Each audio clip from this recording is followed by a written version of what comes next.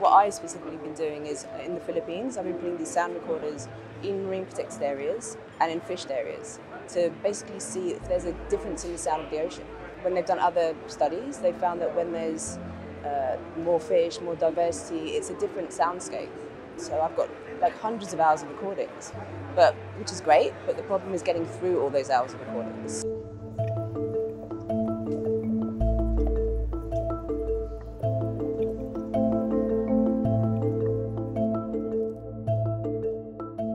So this is like the installation that we have here, but the idea is for it to then be like an online platform so anyone can access it. So we've got a listening collective where you have ears from all over the world, and also people listen differently. So a young person can hear higher frequencies and they might pick out a fish sound that an older person won't. So it's kind of using that collective ability to one, go through all the stuff, but also, yeah, to get through all our data, but also awareness.